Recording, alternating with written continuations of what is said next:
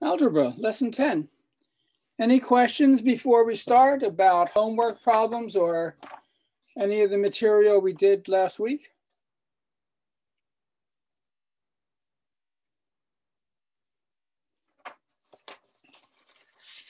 So the great accomplishment last week was the fundamental theorem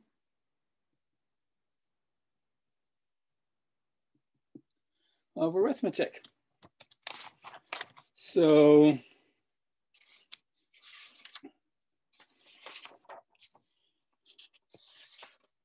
we can recall what is a prime number.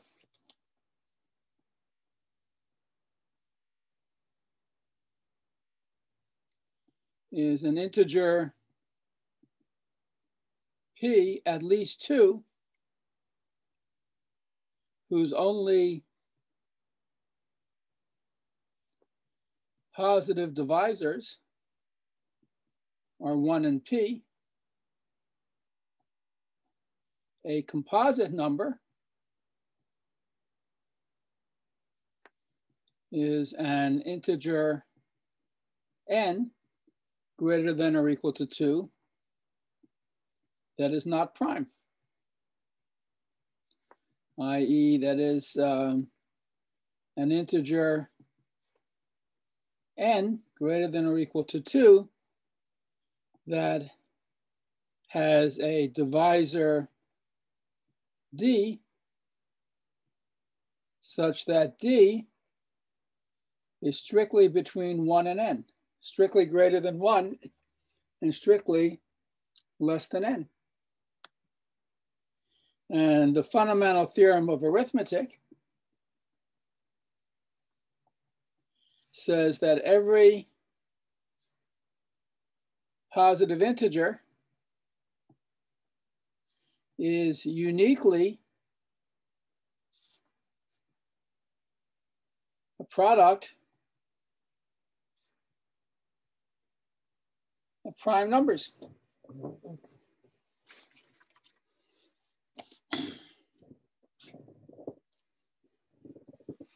So for example, if you take n equal to 140, you can factor it into a product of primes 2 times 2 times 5 times 7.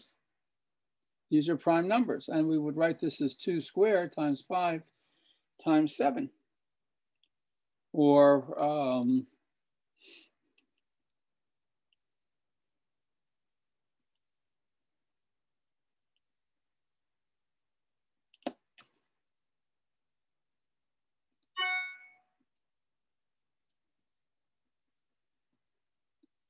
if you take the number,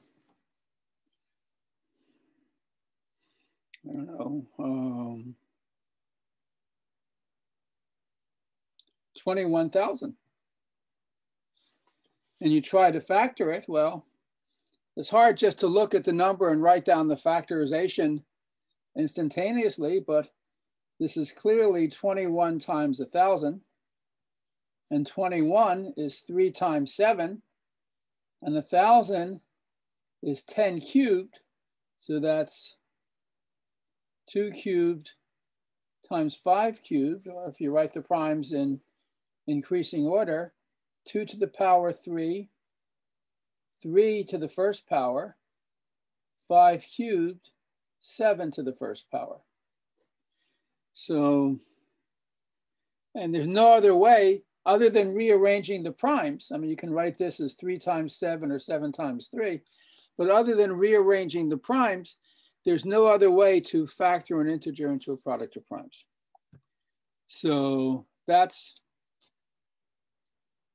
the fundamental theorem of arithmetic. It is very, very, very, very important. And in general, this is extremely important in commerce and business. It is hard to factor a large integer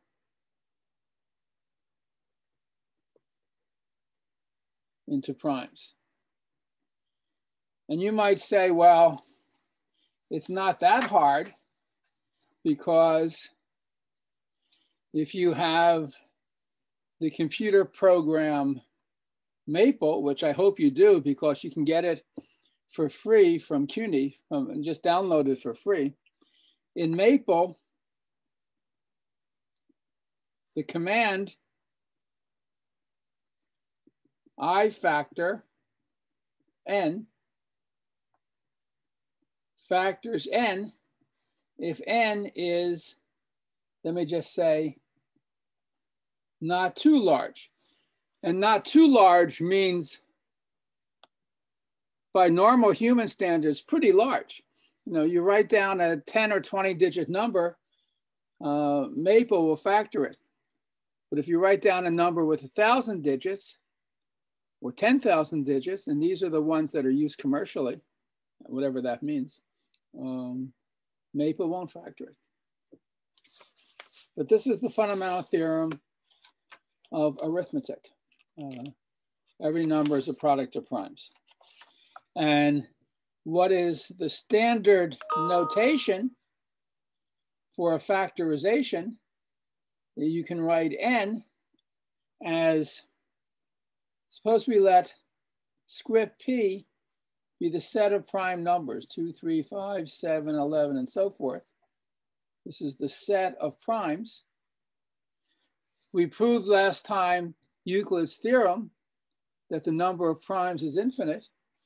And the standard way to write n as a product of primes, this capital Greek letter pi stands for product, just the way the capital Greek letter sigma stands for sum. The sum over all the primes, p to the power, and the notation for the power is v. So v sub p of n means the power to which you raise the p in the prime factorization of n. So for example, where we had n equal to 1400, let's see, when I factored it, what did I get? N equal to 140.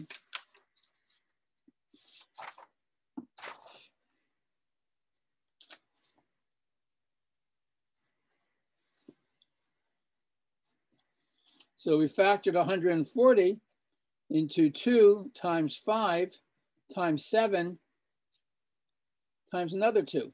I think this is right. So in terms of this notation, this is 2 to the power 2, 3. There's no 3 here. That's like 3 to the power 0, 5 to the power 1, 7 to the power 1. What about the other primes? Well, every other prime is raised to the power 0. So when we use this standard notation, this is officially a product over all the primes, but v sub p of n is 0 for all sufficiently large primes p. That is, there are only a finite number of primes that actually divide this number. So what is v sub 2 of 140? That's the power you raise 2 to in the factorization, that's 2. V sub 3 of 140 is 0. Right? The power of 3 that divides 140 is the 0th power, which is 1.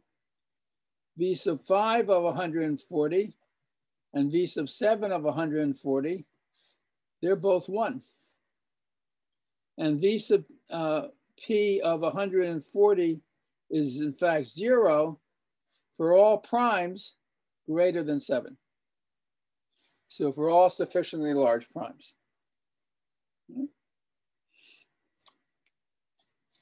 Any questions about this?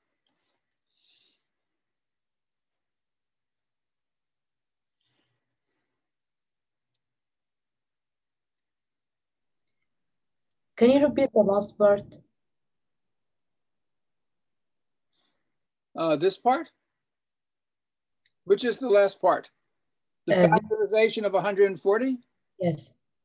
Well, 140, and you factor it, it's 2 squared times 5 times 7, which is, but if you look at this, so if you ask the question, for a given prime p, what power of p divides 140? All right? V sub p of n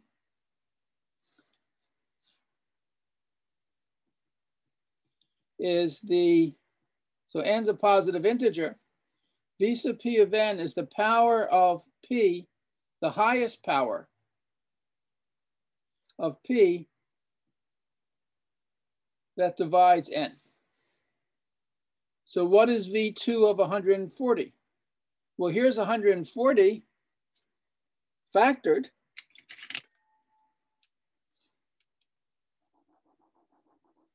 The power of 2, the highest power of 2 that divides 140 is 2 to the second power. What's the power of 3 that divides 140? Well, you don't see any 3 here, do you? 3 doesn't divide 140. But of course, 3 to the 0 is 1. So 3 to the power 0 divides 140 because 1 divides every number. So to say that the power of 3 that divides 140 is 0 is the same as saying 3 does not divide 140. What's the power of 5 that divides 140? It's the first power, and so on.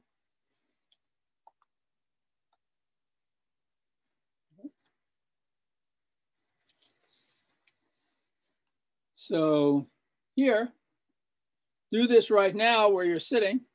Factor 3,960 into primes.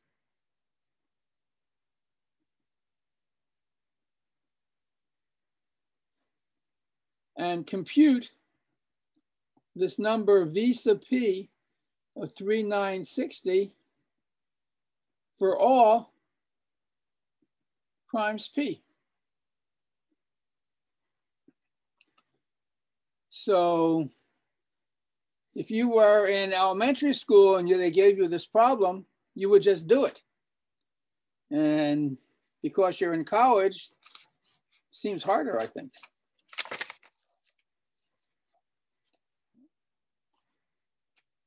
So spend a minute and tell me what the answer is.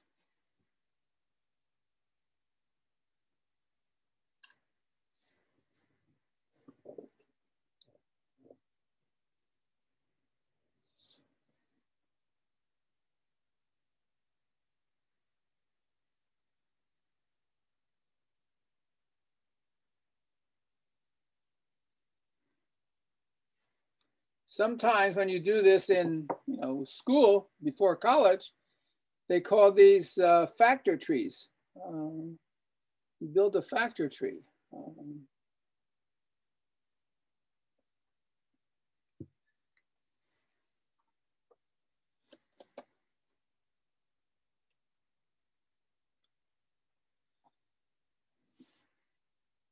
So what is the factorization? Can someone tell me?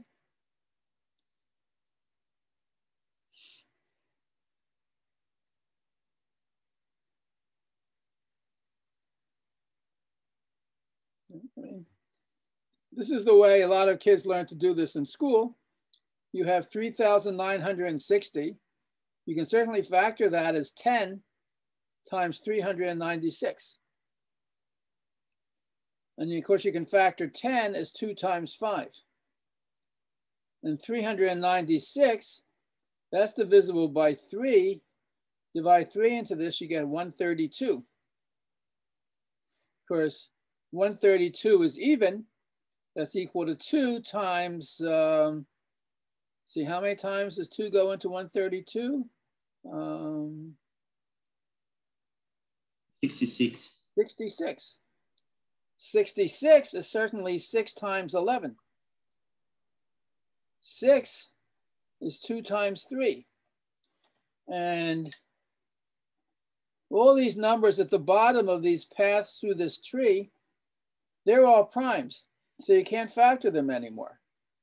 So 3,960 is 2 times 5 times 3 times 2 times 2 times 3 times 11, right? 2, 5, 3, 2, 2, 3, 11. Let's see, I have 3 2s. I have 2 3s. I have 1 5. I have 1 11. And any other power divides this to the 0th power, like 7 to the 0 and 13 to the 0 and so forth. So for the number 3,960, the power of 2 that divides 3,960 is 3. The power of 3 that divides 3,960 is 2. The power of 5, oops, how did I get 5? Yeah, that's right. Sorry, 3,960. The power of 5 that divides 3,960 is the first power. The power of 11 that divides 3,960 is 1, is also the first power. And V sub P of 3,960 is 0 for all P different from 2, 3, 5, and 11. That is, for the infinite number of primes, for all primes except for these 4, the power of P that divides the number n is 0.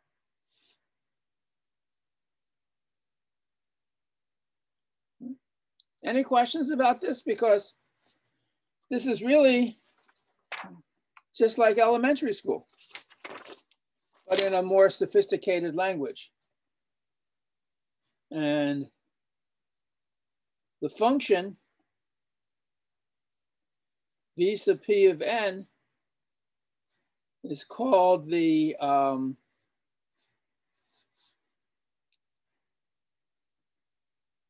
p-adic value of n. Okay. That's just the name of this function. For every prime p, V sub P of n gives you the p-adic value of n. It just means the highest power of p that divides n. Any other questions about this? I mean, you really should spend time at home factoring integers. It's an important skill in algebra and something you need to do. I mean, take all the numbers from 200 to 300 and factor them. It's not a bad problem.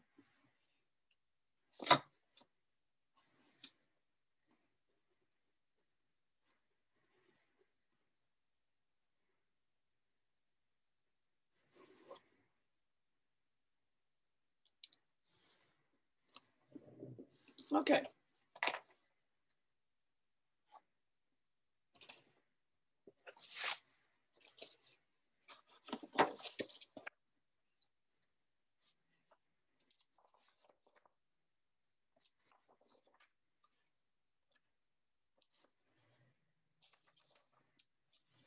So there's one more important topic in arithmetic and number theory that is foundational in algebra, because it's a model for a lot of what we do in algebra. And that is the subject of congruences.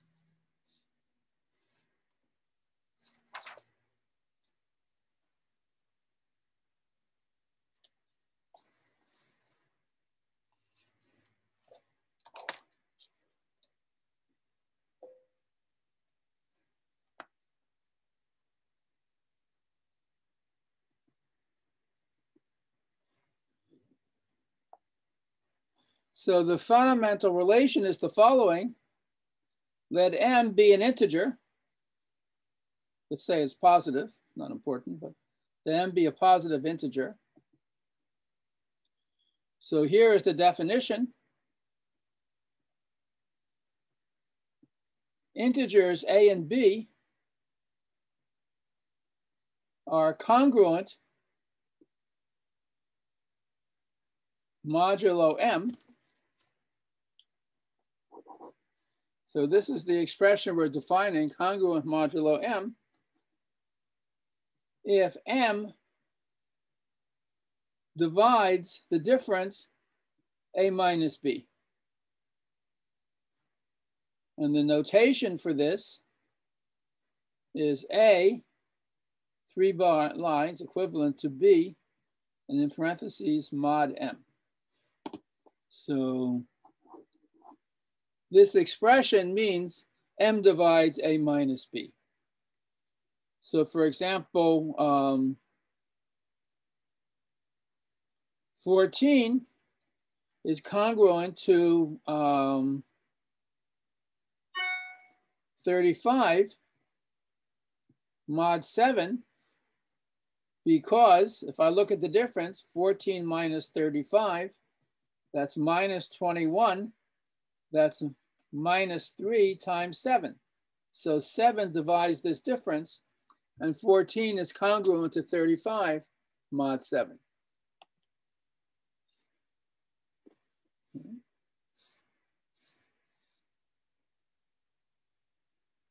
14 is also congruent to 36 mod 2, because 14 minus 36 is minus 22, which is minus 11 times 2. 2 divides the difference.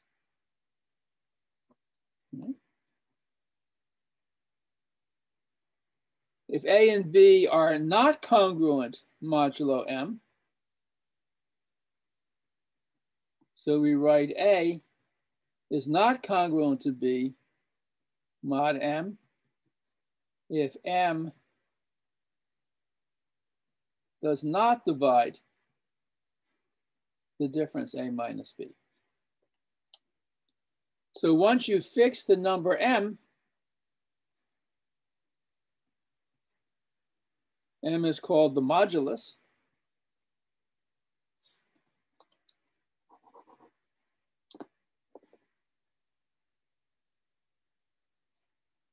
Once you fix the number m, any two integers either are or are not congruent modulo m.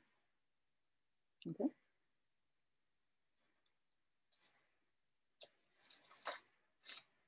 Any questions about this? This is a very important definition. So what are some properties of congruence? So this is a theorem.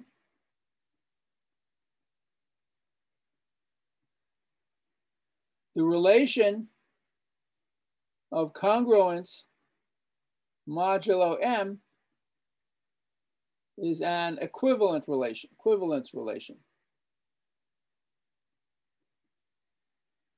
An equivalence relation is a relation that is reflexive, symmetric, and transitive. So let's just check that those properties are satisfied. First, that it's reflexive.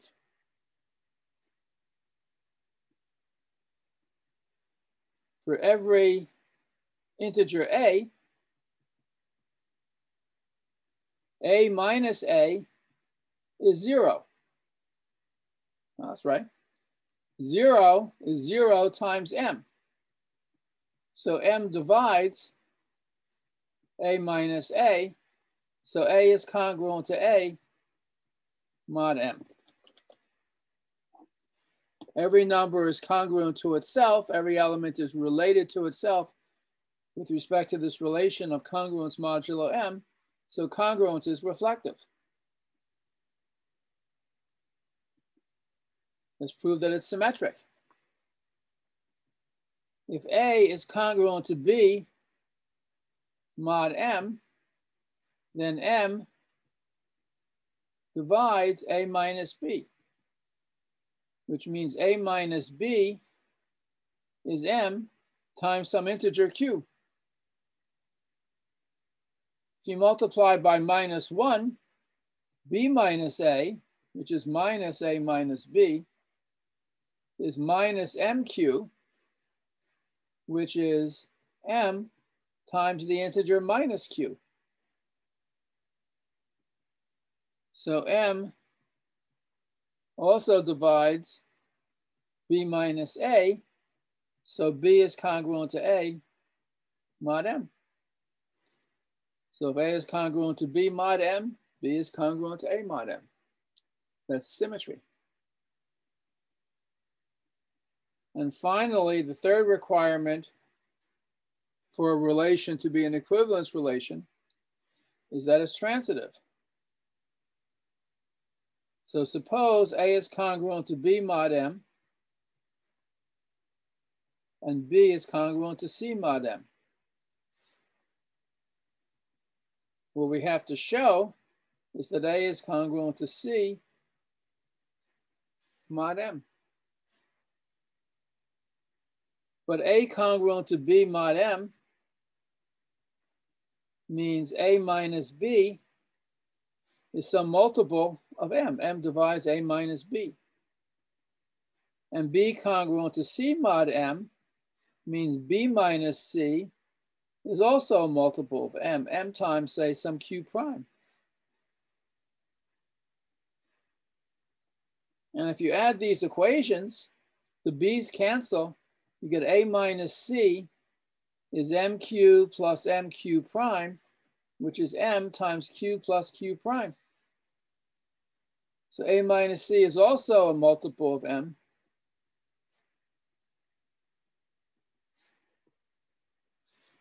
So a is congruent to c mod m.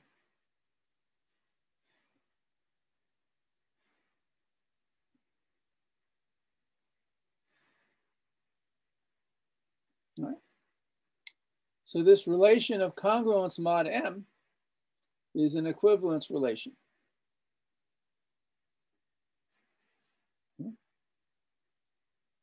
Again, this is all in the notes that are uploaded on Blackboard, so it's all written out legibly, and it's also in the little book that I suggested you buy on algebra.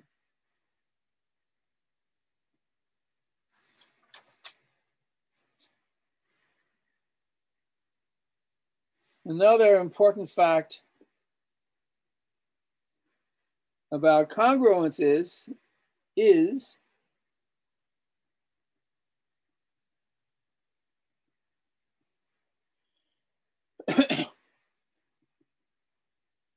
every integer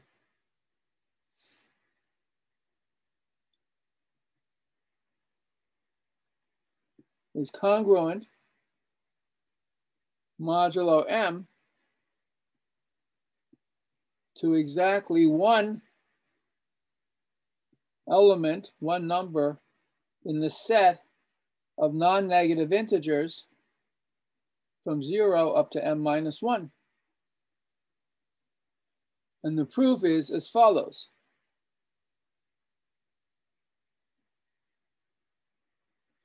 Take any integer a. By the division algorithm, that just means by long division, if you take a and divide it by m, you get a quotient q and a remainder r, where r is strictly less than m and greater than or equal to 0.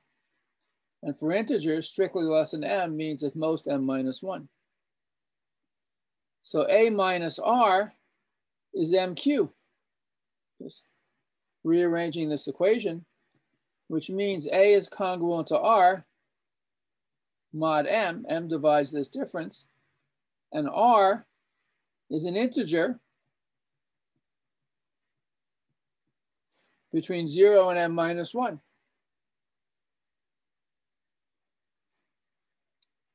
So this is a proof of half of the theorem.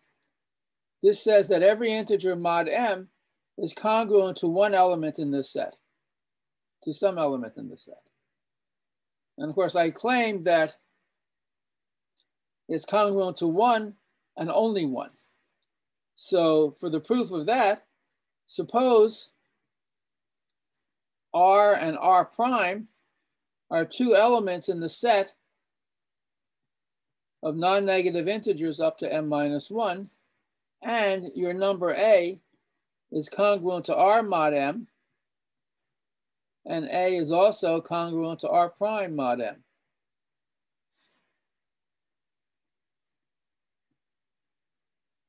So by the symmetry of this relation, if A is congruent to R, then R is congruent to A mod m. And by transitivity,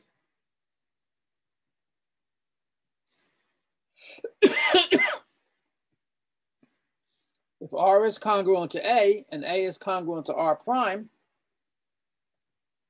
R is congruent to R prime mod m, which means m divides the difference, R minus R prime. But, and this is the big but in this, 0 and R prime are both, R and R prime are both between 0 and m minus 1. So the difference between them, R minus R prime in absolute value, is at most m minus 1. So if m divides R minus R prime, then either R minus R prime is 0, or in absolute value, R minus R prime is at least m. But this condition can't hold because R minus R prime is less than or equal to m minus 1. So exclude that. So R minus R prime is 0, or R equals R prime. So this is a complete proof of the fact that every integer is congruent to exactly one of the numbers in the set from 0 up to m minus 1. And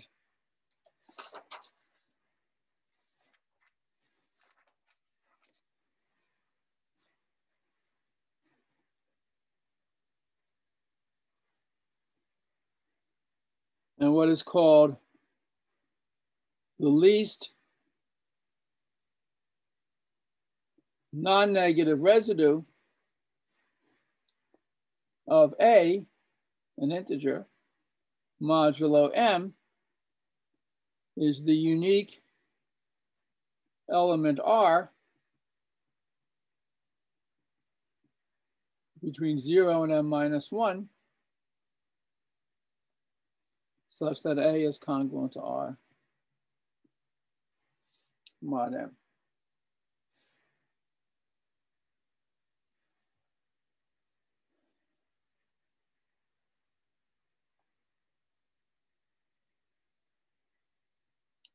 Now, whenever you have an equivalence relation, you have an equivalence class. So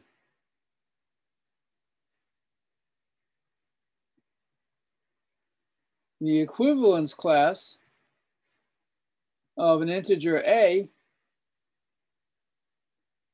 modulo m is the set of all integers, let's say A prime, such that A prime is congruent to A mod m. That is, all A prime equal to A plus MQ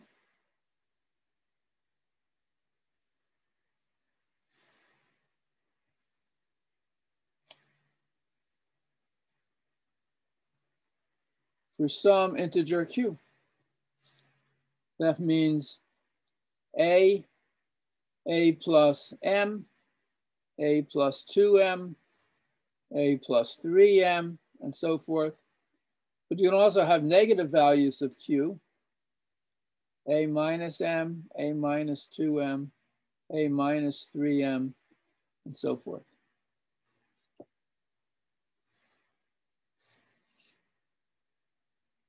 And This, you might say it's a doubly infinite arithmetic progression.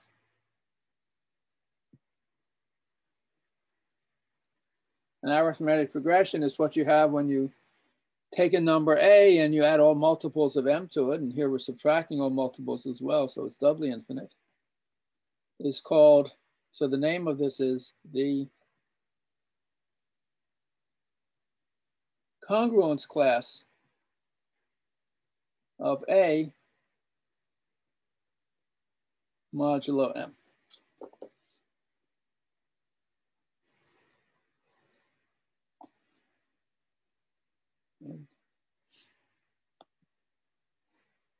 We know that every integer is congruent to a unique number between 0 and m minus 1.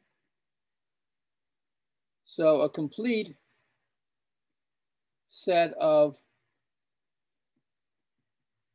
representatives of the congruence classes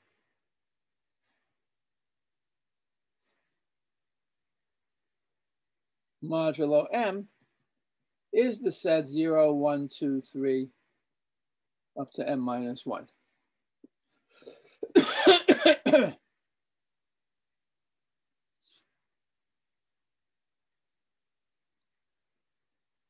Now, the standard notation, which we've seen before, is suppose we let mz be the set of all multiples of z. Sorry, the set of all multiples of m.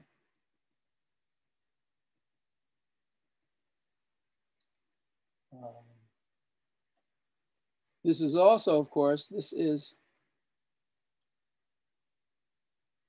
the congruence class of 0. In fact, let's define a plus mz to be all the numbers in mz with a added to them. So it's a plus or minus m, a plus or minus 2m, a plus or minus 3m, and so on forever. This is really notation. So I should just say the set a plus mz is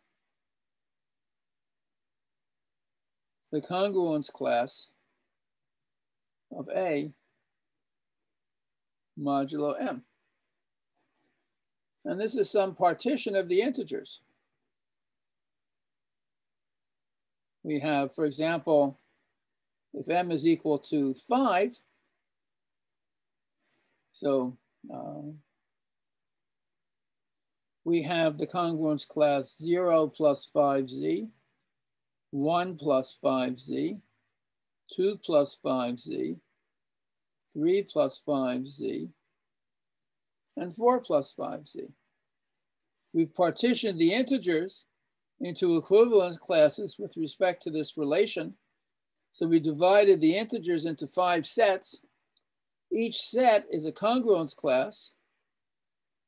Each set is an infinite set. So we've divided the integers into 5 pairwise disjoint infinite subsets. In general, let z mod mz, this is our notation.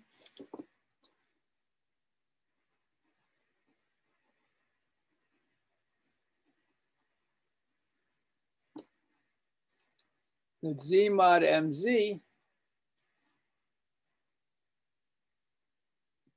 be the set of congruence classes modulo m. And the way we read this, z mod mz. This is, we're saying this in words out loud, we say z mod mz. That's what that means. So for example, z mod 5z consists of 5 sets: 0 plus 5z, 1 plus 5z, 2 plus 5z, 3 plus 5z. and 4 plus 5z.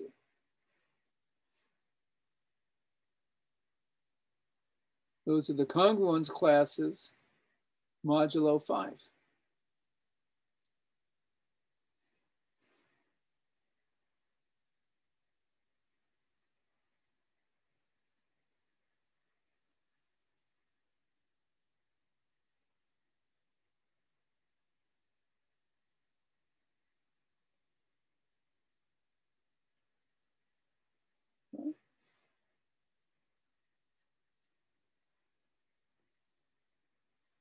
Maybe the simplest case is when you take the modulus m equal to 2. In this case, the set of least non-negative residues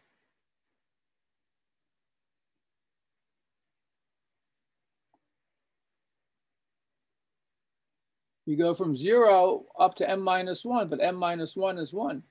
So it's just 0 and 1. So z, so the congruence class of 0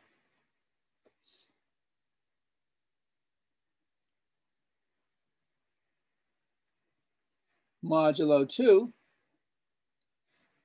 is the set of all n, set of all a, that a is congruent to 0 mod 2. This means the set of all a such that a minus 0 is divisible by 2. This is all a such that 2 divides a. That's just the even integers.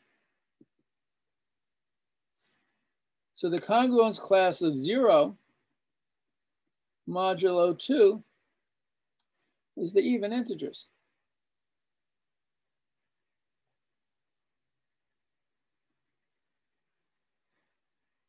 What is the congruence class of 1?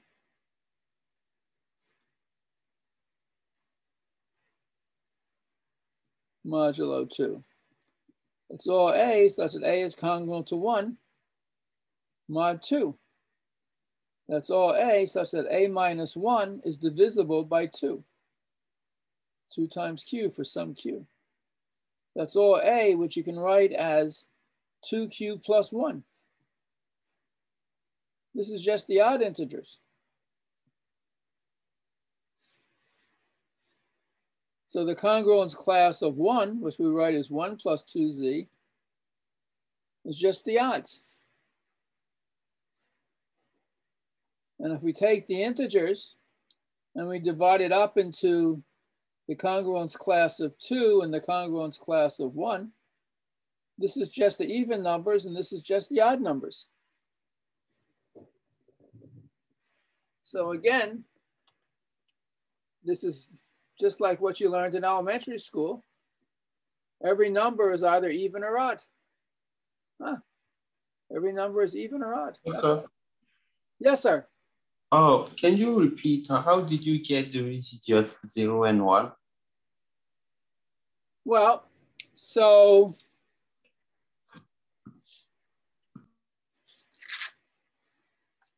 let me go back. I proved this theorem. Every integer is congruent modulo m to exactly one element in the set of non-negative numbers from 0 up to m minus 1. So if m is equal to 2, m minus 1 is 1, and this is just the set 0 and 1. So every integer is congruent modulo 2 to either 0 or 1. Right? Take any number, divide by 2, the remainder is 0 and 1, and the number is congruent to its remainder. So every number is congruent to either 0 or 1 mod 2. So if you want to begin to understand congruences, maybe the first thing is just to think about the even and the odd numbers. The even numbers are all the numbers congruent to 0 mod 2. The odd numbers are all the numbers congruent to 1 mod 2. And every number is even or odd. That's all. Thank you, Professor. Just to make sure you can do the calculation, right now, find the least non-negative residue of, I don't know, 97. No, I wrote 37. 137 modulo 7. And of 137 modulo 11. And of 6,985 modulo 23. Yeah.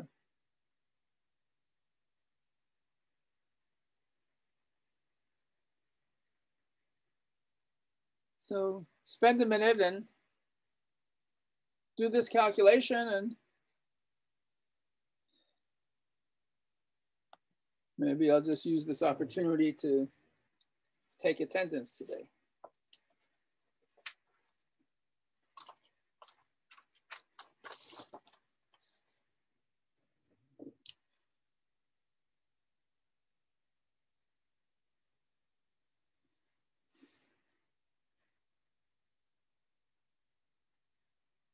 Miawi Buazuni, Angela Alba, Ariane Espinal, Bubakar Tapsoba, Ryan Alberto, Daniel Santiago,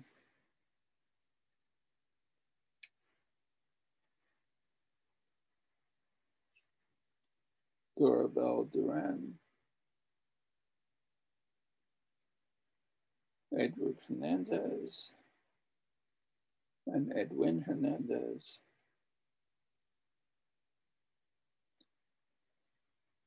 Estras Forch,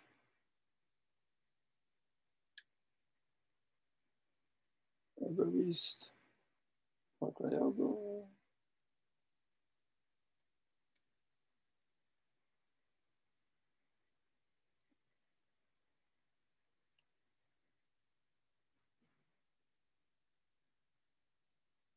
Galileo Dobre,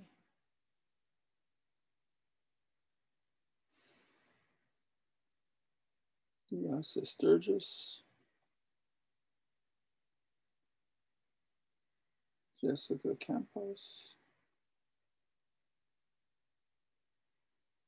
Jonathan Campos, Jose Keynes, Catherine Cruz, Leonie Rodriguez,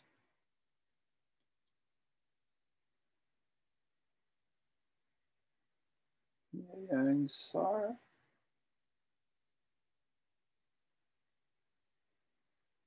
Manuelite Gonzalez, Nicola Clark,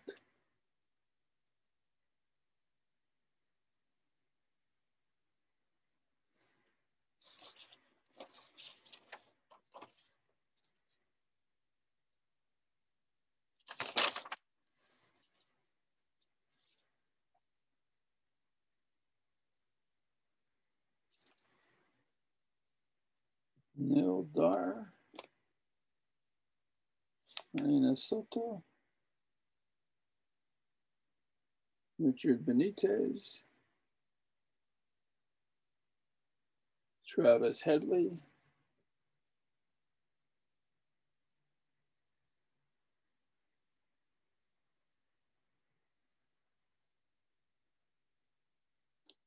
Vanessa Yu,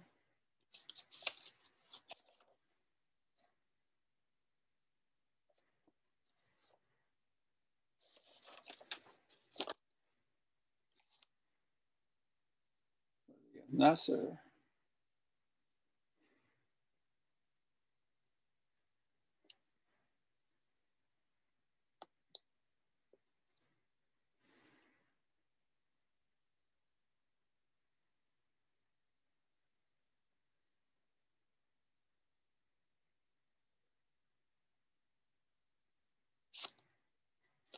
Okay, good.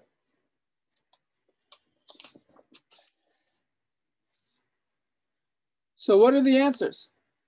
What is 137 congruent to mod 7?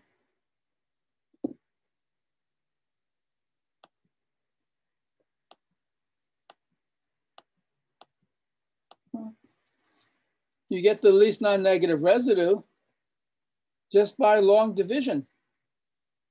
7 into 137, 1, 67, 9, 9 sevens are 63, 4. So 137 is congruent to 4 mod 7. This is the least non-negative residue. What's 137 mod 11? Well,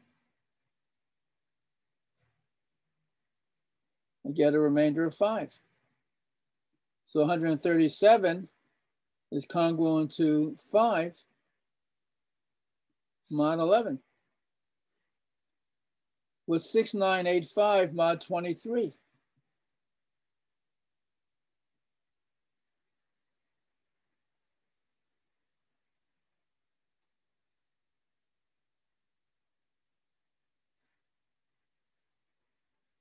Oops, maybe 4.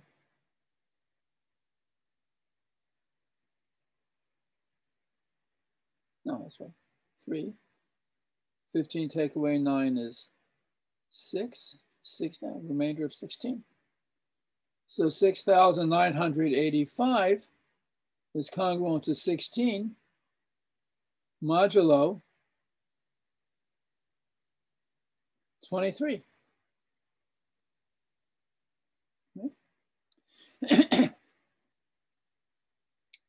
It's just elementary school arithmetic.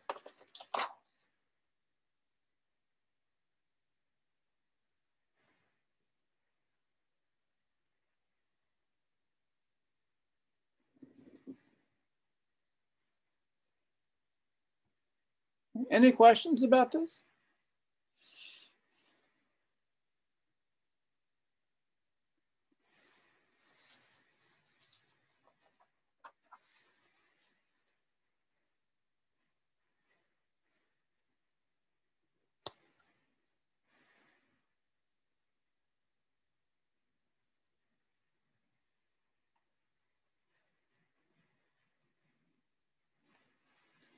Now, it turns out we can define addition and multiplication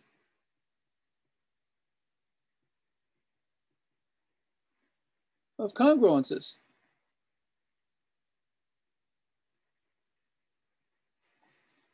So suppose this is always for a fixed modulus m.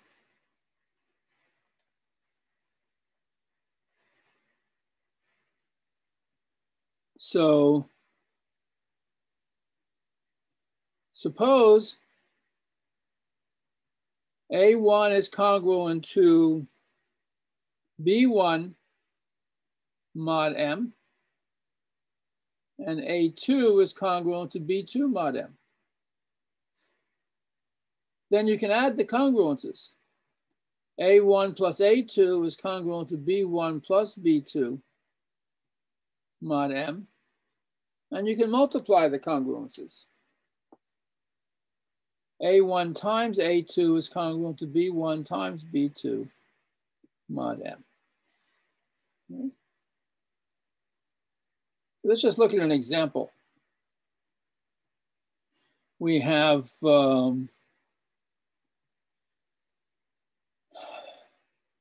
29 is congruent to 8 mod 7 minus 3 is congruent to 11 mod 7. So here, the modulus is 7. Why are these true, by the way?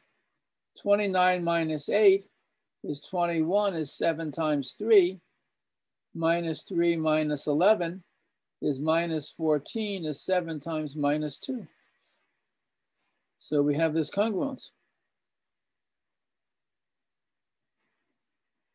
Suppose I add, what would I get? 29 minus 3 is 26. 8 plus 11 is 19. 26 minus 19 is 7, which is 7 times 1. So 26 is congruent to 19 mod 7. Suppose I multiply. 29 times 3 is minus 87. 11 times 8 is 88.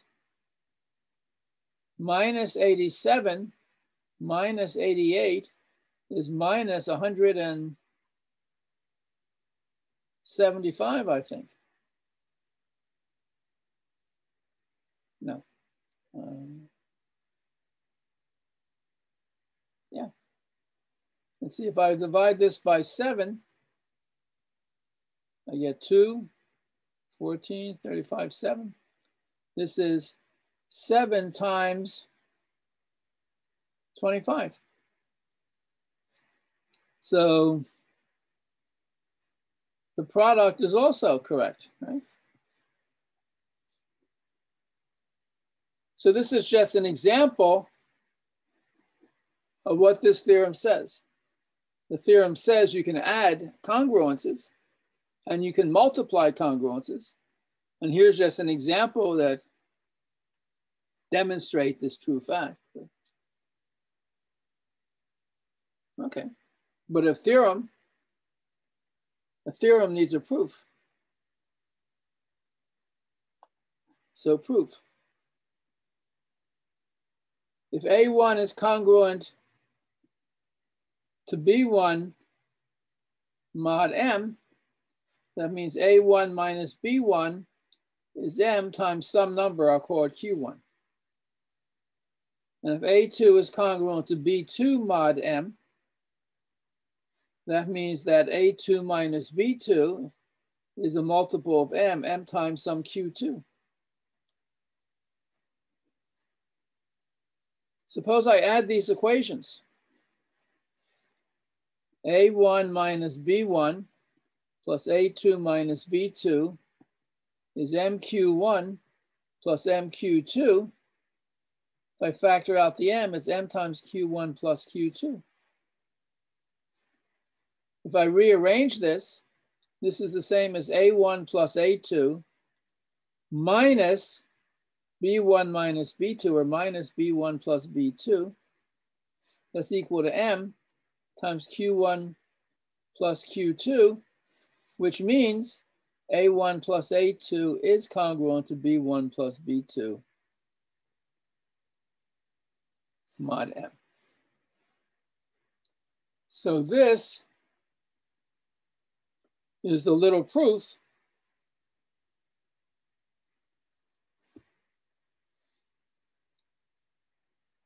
that you can add congruences.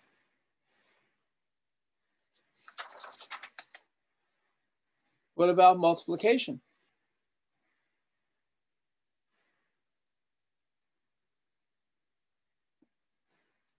So we had that A1 is B1 plus MQ1, and A2 is B2 plus MQ2.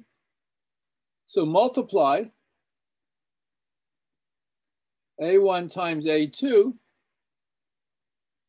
is B1 plus MQ1 times B2 plus MQ2.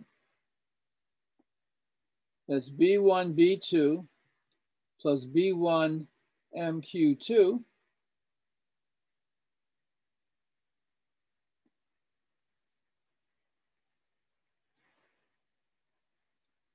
plus MQ1 times B2 plus MQ1 MQ2.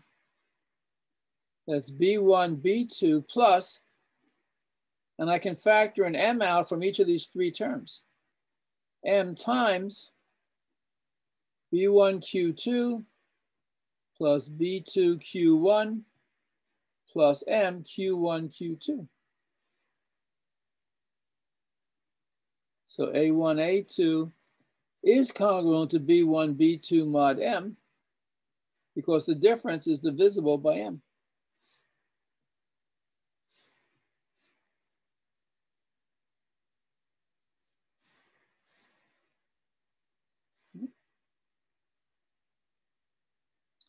So that's the proof that you can add congruences, at least two of them, but in fact, you can show by induction if you have AI congruent to BI mod M for, let's say, K different congruences, then the sum of the A's is congruent to the sum of the B's mod M, and the product of the A's is congruent to the product of the B's mod M.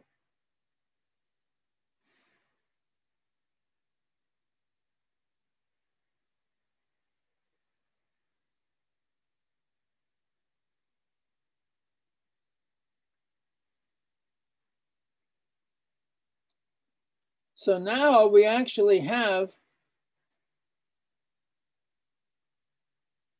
well, let's see, sorry.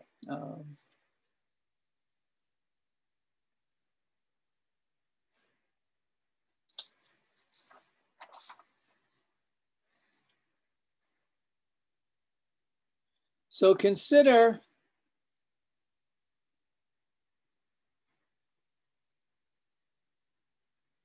the congruence classes A plus MZ and B plus MZ.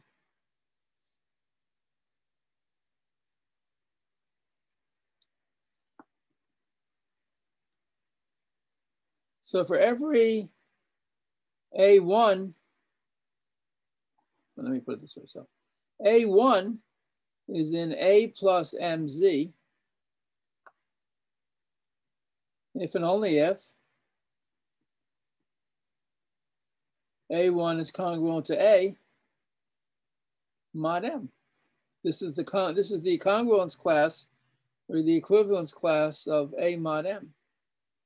And B1 is in the congruence class B plus MZ if and only if B1 is congruent to B mod M.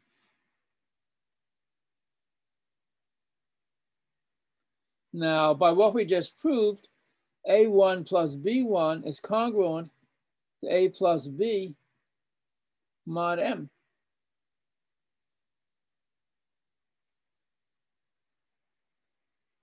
So I want to define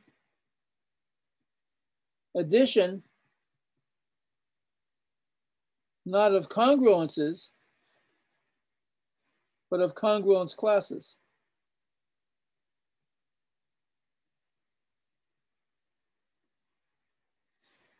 As follows. If you take the congruence class of A and the congruence class of B, we define the addition, the sum, to be the congruence class of A plus B.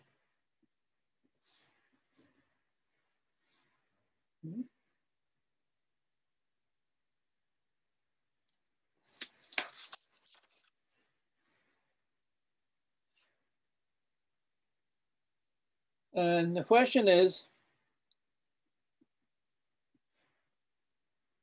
this well defined? So we showed, for example,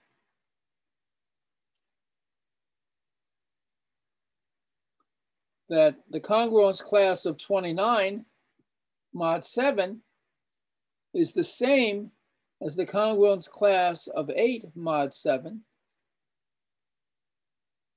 because 29 is congruent to 8 mod 7. And the congruence class of 3 mod 7 is the same as the congruence class of 11 mod 7. Because minus 3 is congruent to 11 mod 7.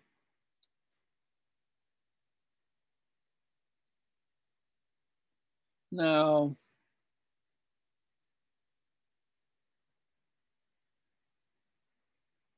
if we take 29 plus 7z and we add it to the class minus 3 plus 7z, by this definition, this is A, this is B, this is 29 minus 3, or 26 plus 7z. If we take 8 plus 7z and 11 plus 7z, and we add these two classes, we get 19 plus 7z. But these two classes are the same, and these two classes are the same, so these have to be the same. And in fact, they are, because of what we just proved. If 29 is congruent to minus 3 and 8 is congruent to 11, then 26 is congruent to 17 mod 7. So these are two representatives of the congruence class.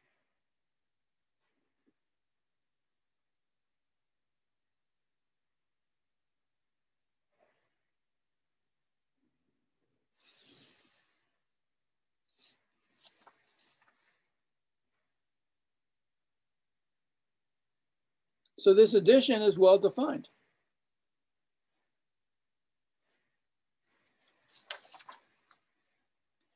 And with this addition, we have the following fundamental fact.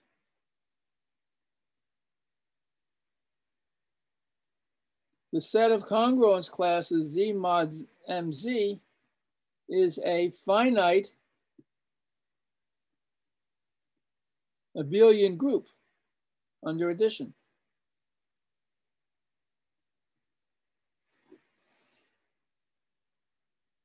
Proof. Well, first of all, Z mod MZ is just the set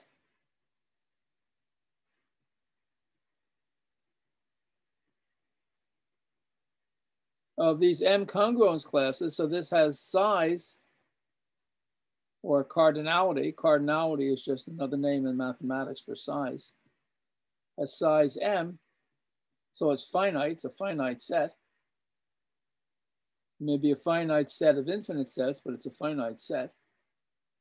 Addition is well defined. What can we say about addition? So addition is first of all associative.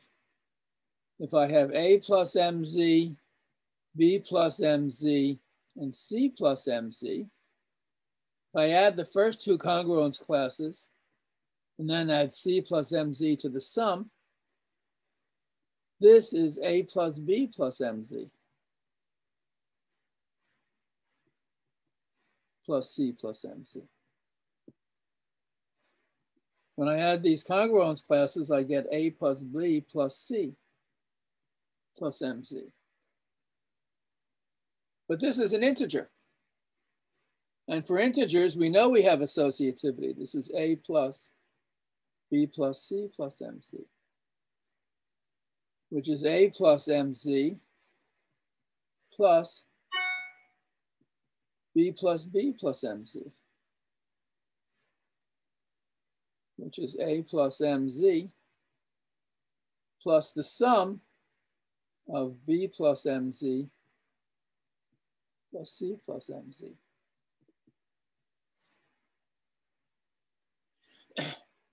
So this is a proof that addition of congruence classes is associative.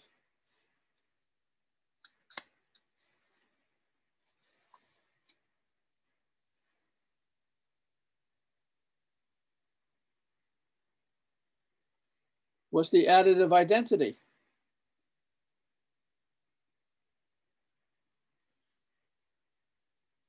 I claim it's the congruence class of 0, which we just abbreviate as MZ.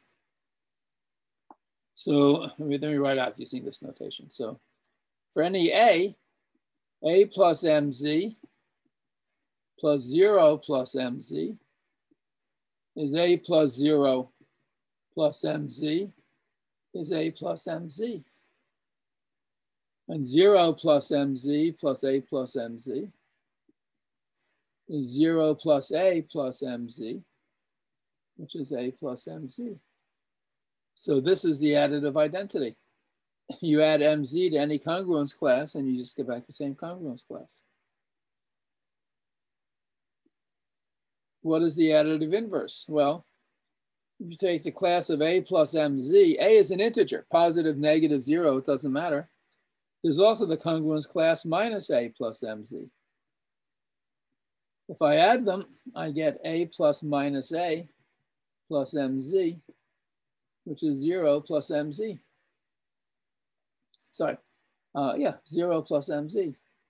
And similarly, in the other direction, minus a plus mz plus a plus mz is minus a plus mz, which is 0 plus mz.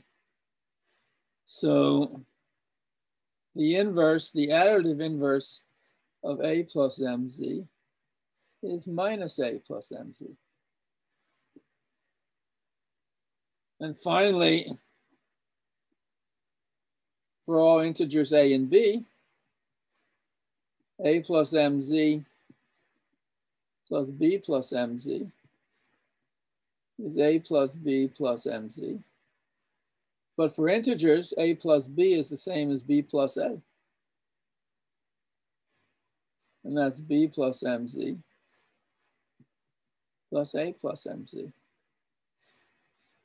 So therefore, addition is commutative. And therefore, z mod mz is an additive abelian, or commutative, they mean the same thing for groups, additive abelian group.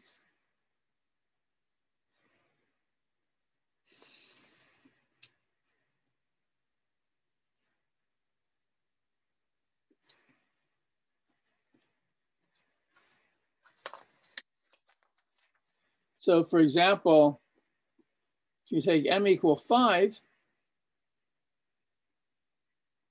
look at the congruence classes of z mod 5z. Suppose we just write, let's see, a bar to be the congruence class of a mod 5. So z mod 5z consists of 5 congruence classes. The congruence class of 0, 1, 2, 3, and 4. And what is the addition table in this group?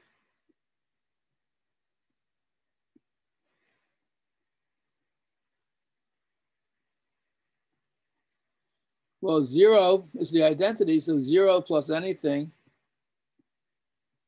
is 0, and anything plus 0 is the anything. So that's filled in those lines. When you add 1 to 1, you get 2. When you add 1 to 2, you get 3, and so forth. When you add 1 to 4, you get 5, which is the same as 0. When we add 2 to these numbers, we get 2, 3, 4, 5, which is the same as 0, and 6, which is the same as 1. When we add 3 going across, we get 3, 4, 5, which is 0, 6, which is 1, and 7, which is 2 mod 5. And when we add 4, we get 4, 5, which is 0, 6, which is 1, 7, which is 2, and 8, which is 3. So this is the addition table for congruence classes modulo 5.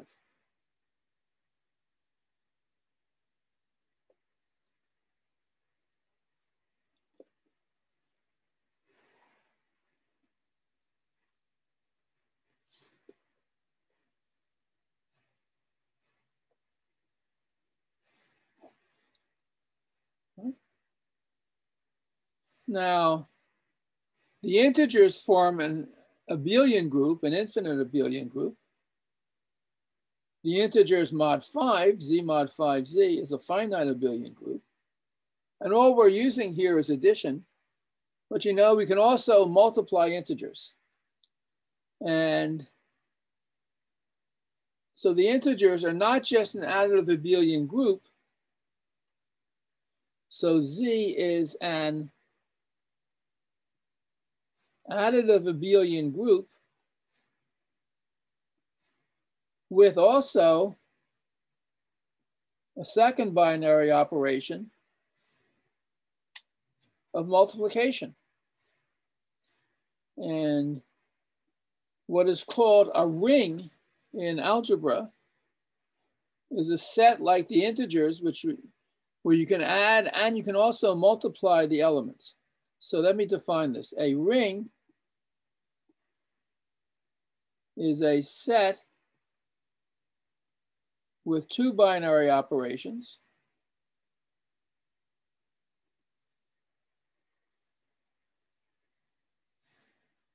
addition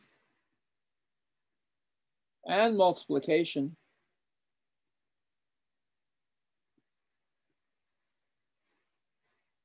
such that the following properties are satisfied.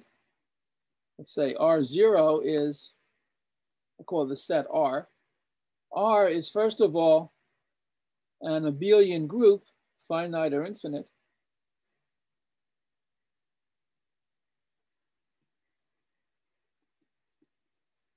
under addition.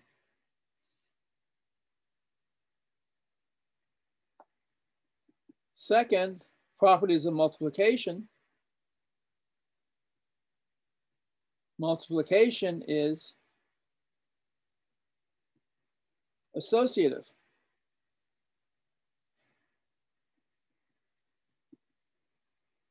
There is a multiplicative identity.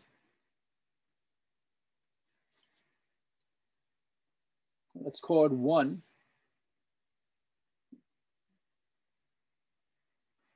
And you have the distributive law. So I'm not saying that under multiplication, every element has a multiplicative inverse. That is not a requirement to be a ring. But multiplication is associative, and there's also a multiplicative identity. And we have the way we describe it is multiplication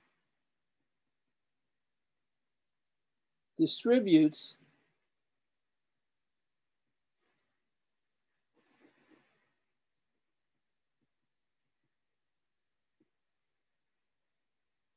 over addition. What this means is if you take any elements A, B, and C, A times B plus C is AB plus AC. And anything that satisfies these properties is a ring. So one example is Z, the integers, with the usual addition and multiplication. Another example is the set of all 2 by 2 matrices with, in this case, real coordinates. Because you can add and subtract matrices and you have an additive abelian group. You can multiply matrices. The identity element is the identity matrix 1, 0, 0, 1, and the distributive law holds. So here are 2 examples of rings. Actually, the rational numbers, the real numbers, the complex numbers, with the usual addition and multiplication are rings. Now, there's some additional properties a ring might have.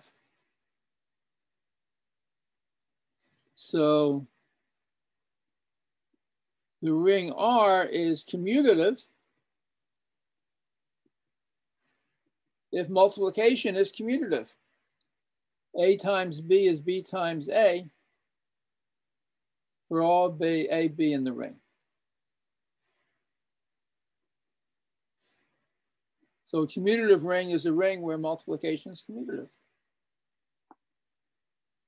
Now, if the ring is commutative,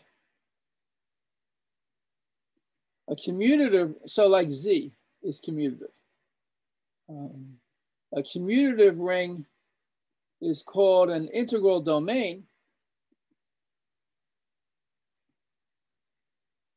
if it has the following property, the only time a product of two numbers is zero is if one or the other or both factors is zero. So an integral domain has this property, or equivalently, the ring's an integral domain if whenever AC equals BC,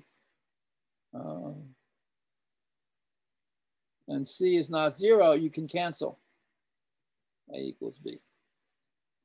So Z is an integral domain.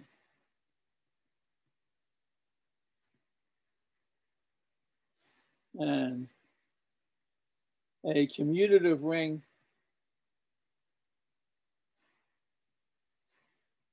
is a field if every non-zero element, call it F for field, if every non-zero element A in F has a multiplicative inverse. So Z is an integral domain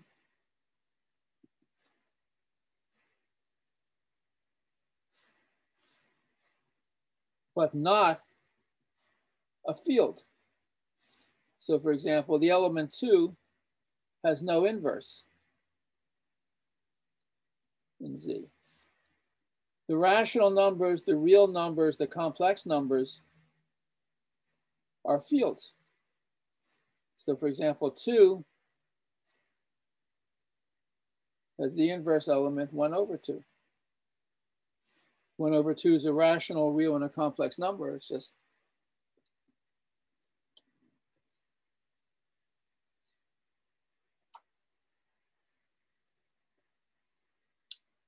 not an integer.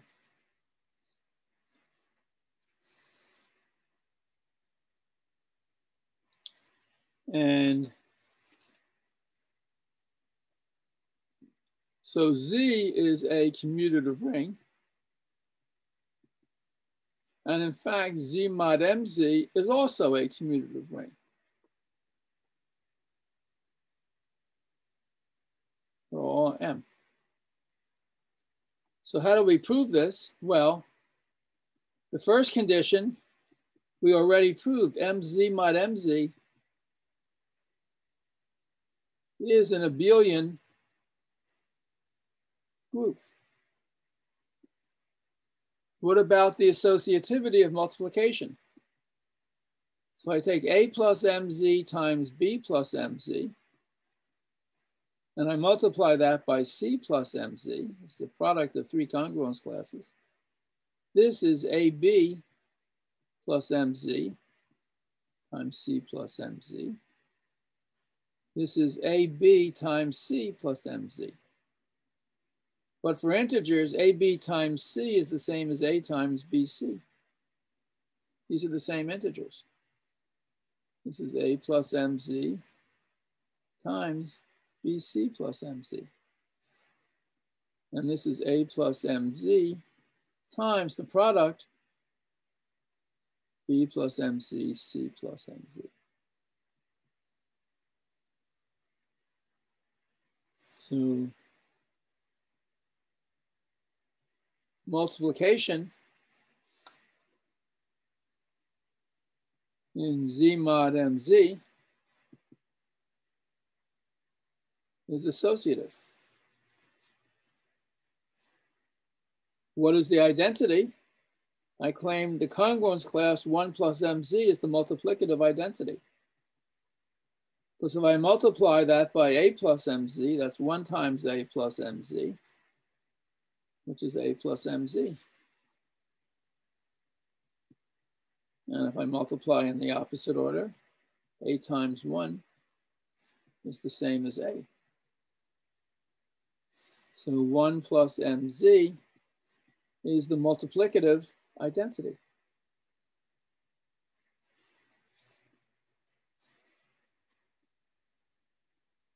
What about the distributive law? If I take A plus MZ times the sum of the congruence classes B plus MZ plus C plus MZ.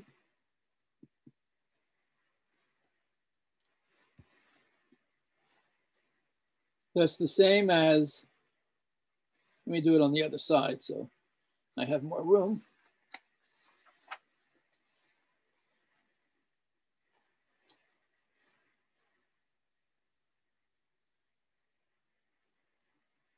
So if I have A plus MZ multiplied into the product of B plus MC plus Z plus MC,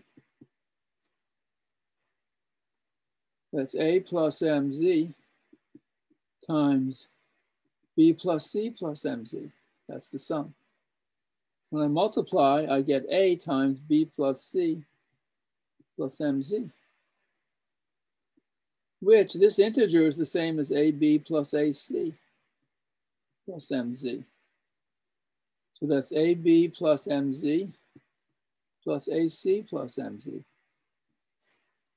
which is A plus MZ times B plus MZ plus A plus MZ times C plus MZ. So that's the distributive law. If I use the notation A bar to be A plus MZ, what I just proved is that A bar times B bar plus C bar is A bar B bar plus A bar C bar. That's the distributive law. So multiplication distributes over addition in Z mod MZ. So Z mod MZ is a ring. And finally, if I multiply two congruence classes,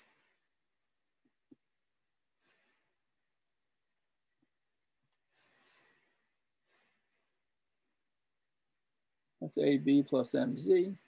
But for integers, AB is the same as BA.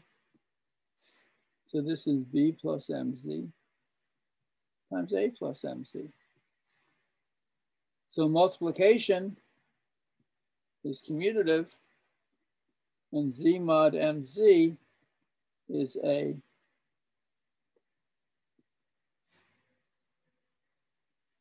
commutative ring.